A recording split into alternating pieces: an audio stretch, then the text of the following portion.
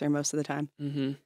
I love the art department. Like every time I'm on a set, like art department is vibes. Oh Like yeah, the overalls and the little carts they're the and most fun. the drills and just like everything, like the tape, the thousands of rolls of colored tape you guys have. Oh my God, my tape drawer is like my favorite thing. It's so organized. Yeah, I always have like a million different things on me, like in my hands and all over me, Mm-hmm. It's crazy. Yeah.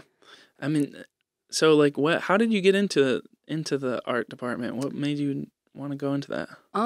Honestly, it was kind of just like a circumstantial thing. I think it was fate in a funny way. I was doing my final film at UMKC and it was called Starstruck and it was like just a super heavy like art heavy shoot. Mm-hmm. And I didn't even really know that art department was like a job option or something you could do. Because the entire time I was at UMKC, I was really focused on being like an editor or just doing camera work or honestly audio work, like anything but art. And then when I was making my film, I was like, wow, the most fun for me was definitely making my props. And it would be awesome if I could do this forever. And I started doing it. So I found this really great internship from one of my old professors. She sent me the listing for an art department intern for Wide Awake Films. And they were doing like a Civil War docuseries in the summer. They needed an art department like intern. And I basically sent in an application like begging them to give me a chance. I was like, I'd never done this before, but I promise I'll work harder than anyone. And I really want this. And like by the grace of God, I guess I got it, even though I had basically no experience, and it was awesome. And I learned basically everything I knew about art department from the start from that job through Anastasia Rendina. She was my boss that summer and the art director for the Wide Awake like series that we did.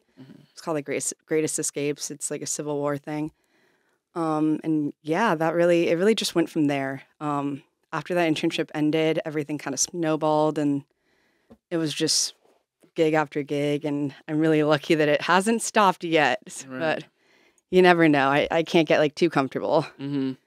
And like just to clarify, like art department, basically we're talking about like TV, movies, like just like production. And production is always like divided into different like jobs on set. Yeah. And so art is taking care of what exactly? Yeah, so art is props and basically it's like props, set design, things like that. People say like the production designer is the head of the art department and they're really in charge of setting the whole aesthetic of the film or whatever you're watching, the film, commercial, music video, TV show, whatever. So everything you see on screen is brought to you by art department. Mm-hmm. So without art department, there's nothing to shoot really like props wise. Like once something is on camera, it's a prop. And so I deal with all of that. Mm-hmm.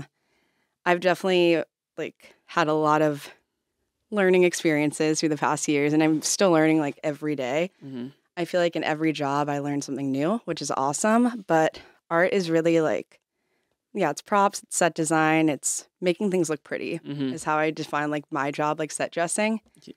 So like once I get there and the props are there, I just like dress them up and make it all look pretty. Yeah. So I'll place like a mug there. I'll place like a book there. Mm-hmm.